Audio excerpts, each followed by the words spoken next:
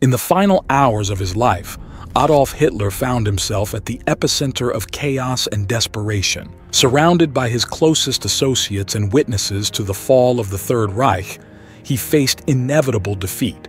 In the underground bunker in Berlin, under a barrage of Allied bombs and advancing Soviet troops, he made decisions that sealed the fate of both himself and his inner circle. It was a time of intense emotions, betrayals, loyalty, and final choices that would forever be recorded in the annals of history.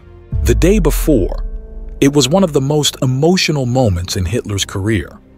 On April 29, 1945, around 3:30 p.m., Adolf Hitler was deeply isolated in his bunker beneath the Reich Chancellery, as the war he had unleashed was drawing to a tragic close. Cut off from the reality outside, where street fighting in Berlin was intensifying by the hour, the Führer still formally tried to maintain control over the collapsing empire. In truth, however, he had lost all hope. From the morning, he had been receiving reports of Berlin being almost entirely surrounded by the Red Army, which was only a few blocks away from the Reich Chancellery. In the afternoon, Hitler learned one of the most important pieces of news of the day: the execution of Benito Mussolini, his longtime ally. Mussolini and his lover, Clara Petacci, had been captured by Italian partisans, shot, and their bodies desecrated and hung in public view. This news shook Hitler. He realized that a similar fate might await him if he were captured alive. This was a signal for him that he must follow through with the suicide plan he had been contemplating for several days. The fear of humiliation after death led him to decide that his body must be burned. Meanwhile, the situation on the front worsened with every passing hour. Soviet artillery continuously bombarded the city, and the street fighting in Berlin grew fiercer. Soviet troops, after defeating several German units, were closing in on the bunker, engaging in brutal combat for every street.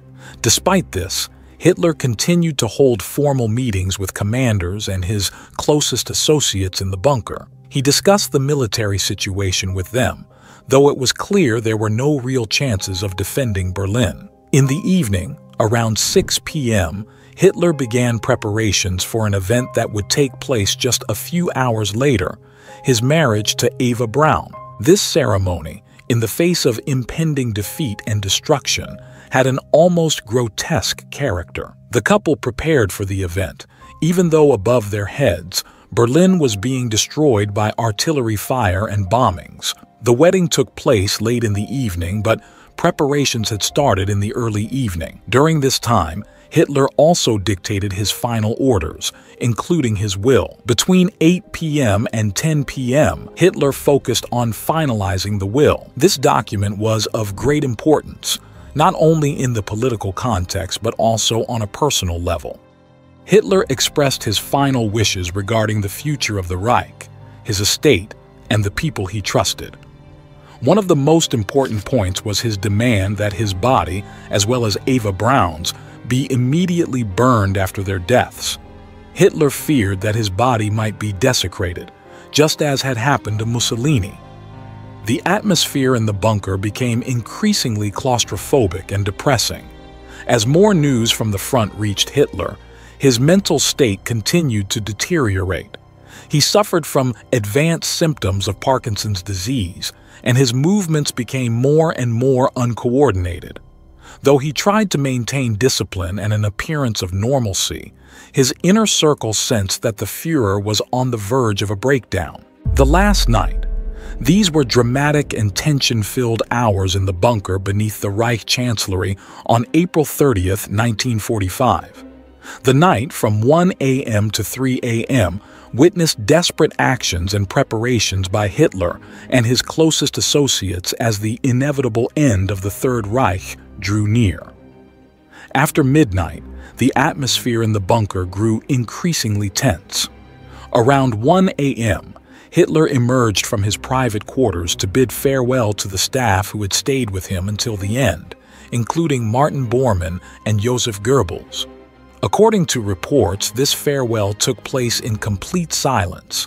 Hitler silently shook the hands of his loyal colleagues and servants, looking them in the eyes with visible exhaustion and resignation.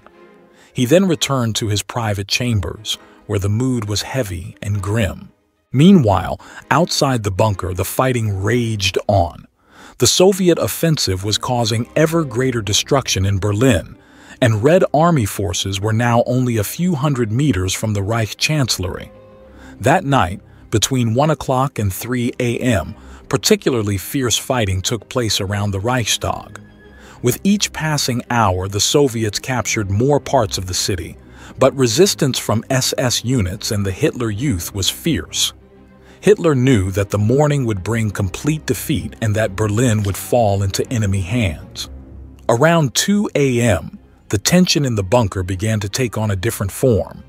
As the end became more apparent, some of those present began to release stress.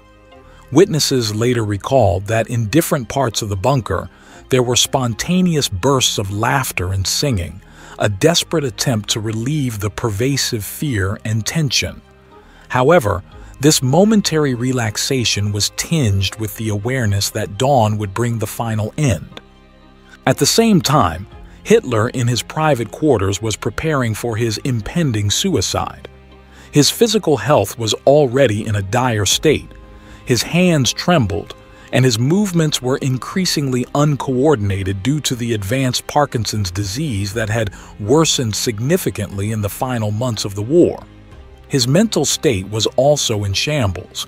Hitler had long been convinced of the inevitability of defeat, and his decision to commit suicide was final and unquestionable.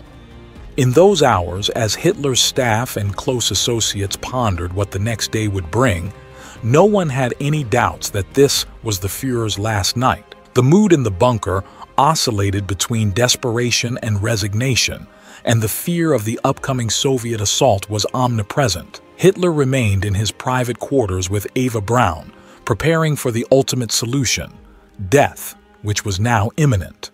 Morning. It was 10:30 a.m. on April 30th, 1945, when Adolf Hitler met with General Wilhelm Keitel and other members of the command in the bunker beneath the Reich Chancellery.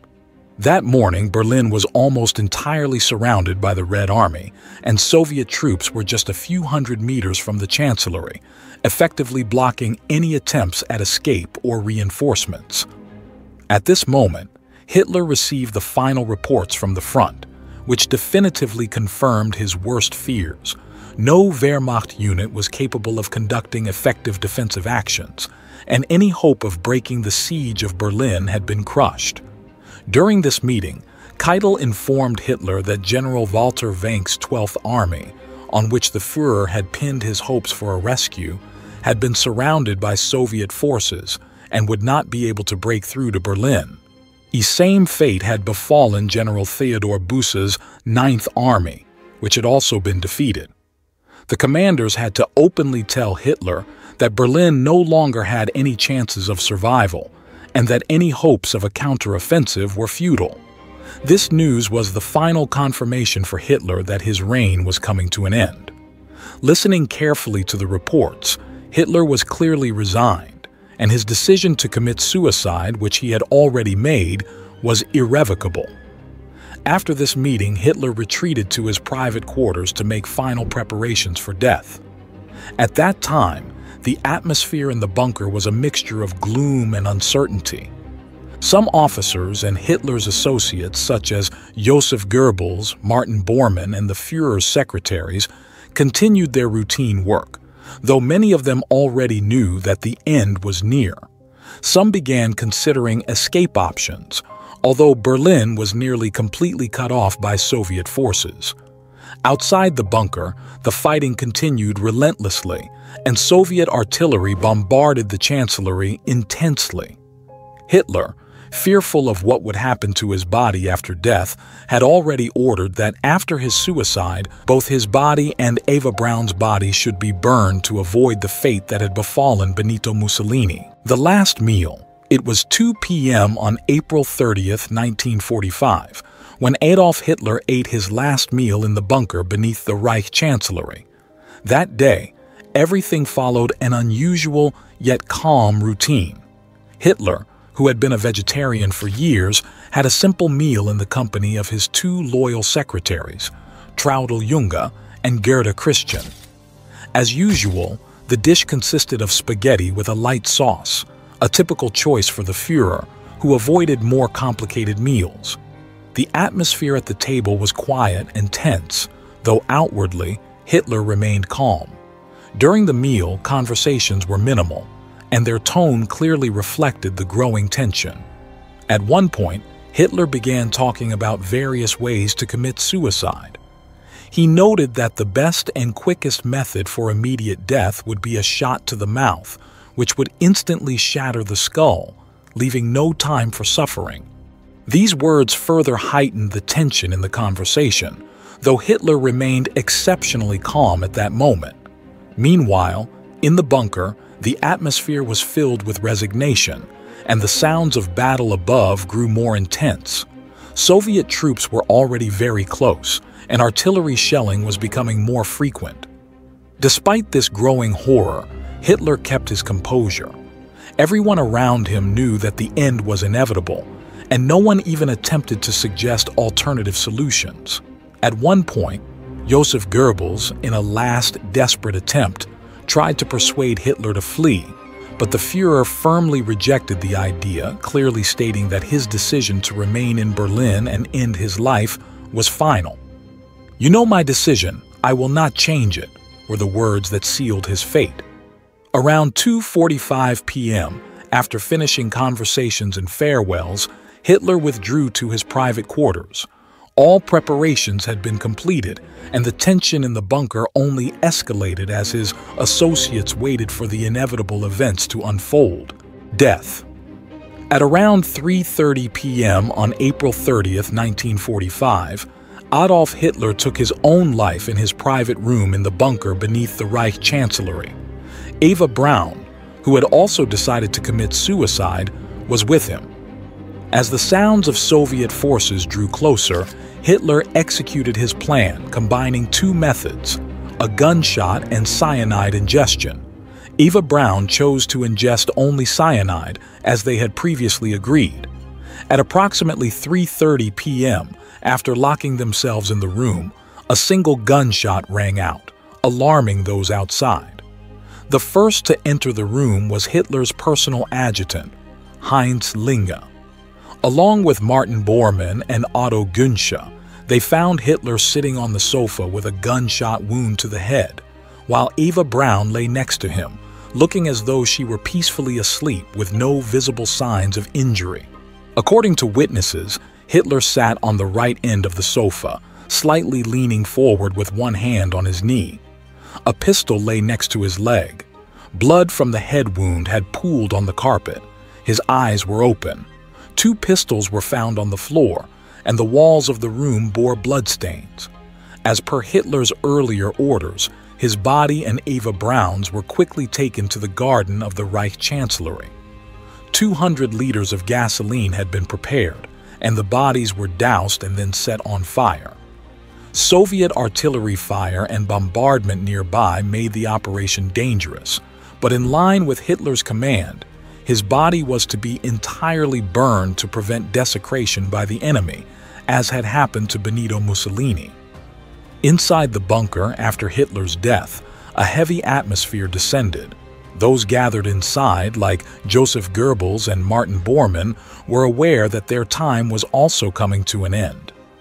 Goebbels, loyal to Hitler until the very end, decided to follow his example and commit suicide within the next few hours. After Hitler's death, this moment had enormous consequences, both inside the bunker and around the world. In the bunker beneath the Reich Chancellery, the atmosphere was filled with gloom but also a sense of resignation. Joseph Goebbels, Hitler's closest collaborator, and other high-ranking officers realized that the end of the Reich was inevitable. Nevertheless, Goebbels chose to remain in the bunker with his family, intending to take his own life. Others, like Martin Bormann, attempted to organize further evacuations, though most knew that hopes of escaping Berlin were slim. In Germany, Hitler's death was not immediately announced.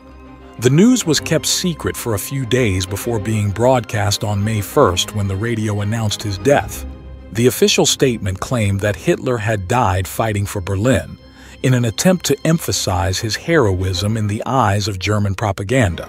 In reality, however, for many Germans, his death signified the final end of the Third Reich and hastened the country's surrender. The nation was in a state of chaos, desperation, and fear of the advancing Allied forces and the Soviet Red Army. Many, seeing no way out, chose to commit suicide, especially in Berlin, where the situation was particularly dire.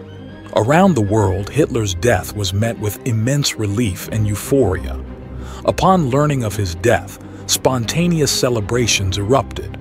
In London, New York, Paris, and many other cities, people took to the streets, cheering and celebrating the imminent end of the war.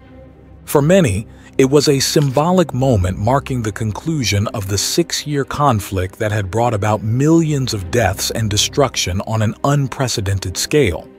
In particular, in London and New York, people gathered en masse in the streets, dancing and singing, rejoicing at the fall of one of history's most brutal dictators. From a military standpoint, Hitler's death accelerated Germany's capitulation process.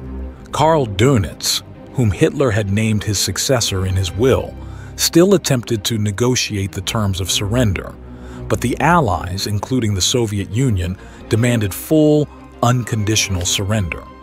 On May 7, 1945, Germany officially surrendered to the Allied forces, bringing the war in Europe to an end. For the world, it marked the conclusion of the greatest conflict, which had brought unimaginable suffering.